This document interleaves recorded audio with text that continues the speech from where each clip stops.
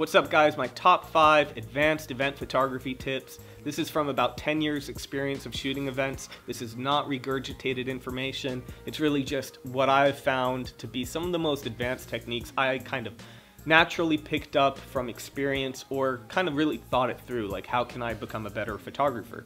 So number 1, pre-selecting my focal point. When I see something happening, I can't miss that shot.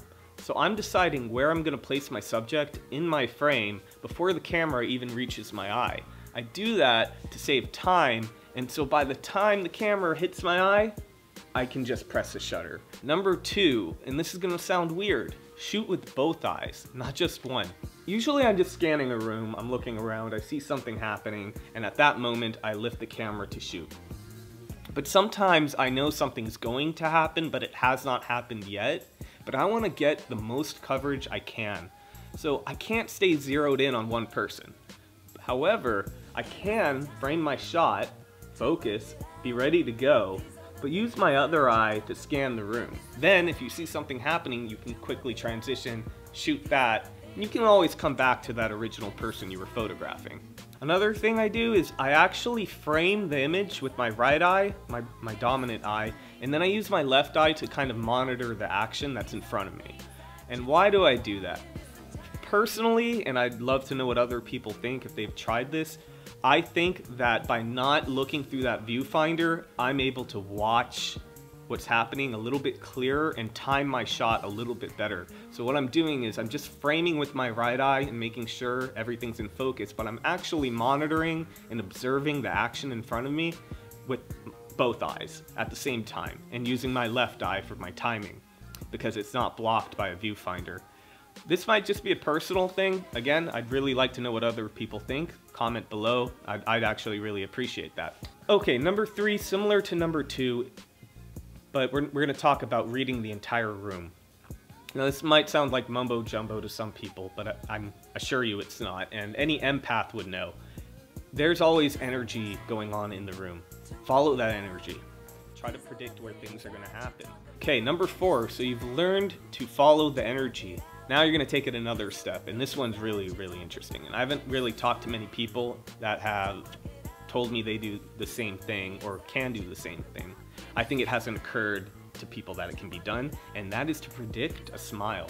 And it is incredibly easy with practice to know when someone's going to smile before they smile. The best tip I can give you is it's in the eyes. So if you're watching 2 people having a conversation, you can see they're going to smile, but when they're speaking, they can't actually smile. But in that pause, that's when they smile. The pause, the break between the sentences, there's going to be a smile. And you wait for that, you time it, and once they do it, click, you've got it. So you've learned to follow the energy, you've learned to time your smiles. Now let's talk about how to capture the peak of action. You want to get like the largest smile, you want to get, if someone's dancing, you want to get the height of the movement. So how do you get that? And there's a lot of ways, but today I just want to give you guys one tip on that, and that would be to actually time the peak of the action slightly ahead. So in other words, what you're going to do is you're going to press that shutter right before the peak. And why do you do that? There's 2 reasons. One, your mechanical ability, your timing, your processing in the mind between your finger pressing down the shutter, there's a tiny delay, and that tiny delay can really matter. And number 2 is the camera actually has a very tiny delay. So it will look like you've got the shot at the peak of the action, but the camera is actually capturing just slightly behind. So number 5, take your picture right before the peak of the action. You can also use a burst of shots if you'd like. One thing I would recommend is right before the moment happens, you take about 3 shots. The middle would hopefully be at the peak, and then the third would then follow the peak of action.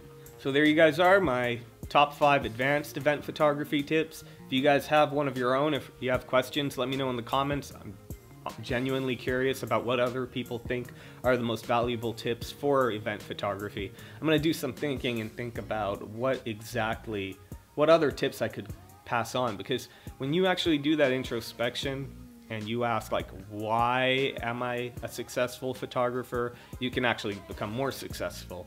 And while I think I've been very successful to this point, I'm always looking to get better. So look forward to hearing from you guys.